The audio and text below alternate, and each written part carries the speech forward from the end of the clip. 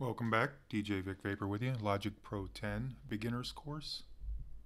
And in the previous lesson I went over editors, and I just want to take another look at it here because I think I added a few more tracks and I think there's a little bit better explanation for that, and then we'll move forward and go through some of the other features on the header here. But again, with editors, dependent on which audio track we have selected, it's going to give us different options. So on this one, we have the boom, bap, the drum track. I click editors. It gives me all the fine-tuning sound design shapes and choices down here, as we discussed in the previous one. But it acts a little differently depending on which track we pick. So I go to this MIDI track, the classic piano. It's going to give me a piano roll to edit. It's going to give me the score to edit. And it's going to give me a step editor. That's on the MIDI track. Now this audio track I have here, I have a little loop sample from the Apple Loops library, Doghouse Beat.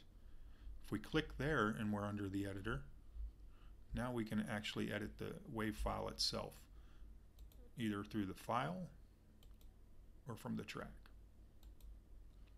So I just wanted to clear that up. I know in the previous video I just did the drum portion. I felt like we needed to make sure we were understanding the difference between preset, MIDI, and audio. So let's move on. Over here we have browsers, Apple Loops, notepads, and list editors. So let's take a look at browsers. This is where we're going to find all the files on our hard drive. Click all files. It's going to give you a list of whatever's available on your hard drive, or you can search your hard drive. Media is all the media related to iTunes. You've got audio and you've got movies, so if you've got movie events on your hard drive, it'll be available for you here. And then all the audio you have listed and organized through iTunes will be found through here. Project information is, of course, files and waveforms and everything that's already here in the project. You've got audio file, edit, and view. This next button is Apple Loops. It's all the loops that came downloaded with the DAW itself when you installed it.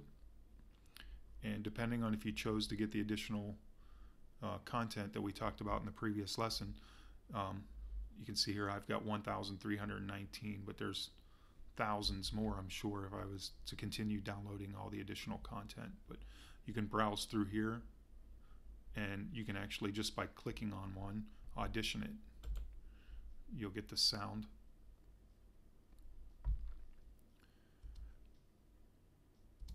So the Apple Loops actually come ready to go and in tempo and ready to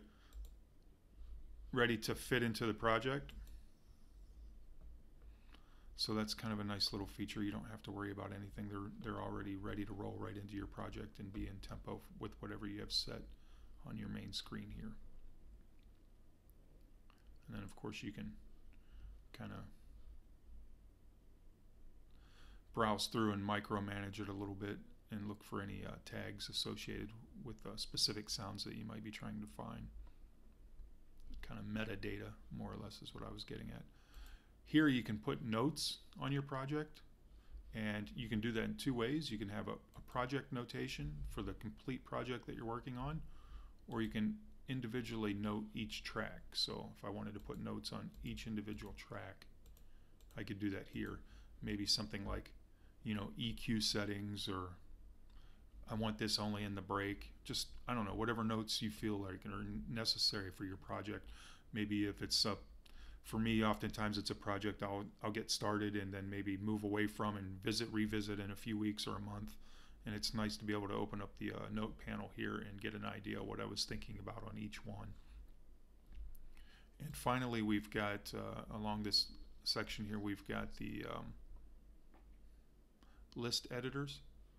And again, we've got a chance for event lists numerically, notes, keys, markers, tempo, and time signature. So additional information for you right there. Let's move on to the next lesson and continue looking at the rest of the header and discover a little bit more about some of these other features that we've yet to see.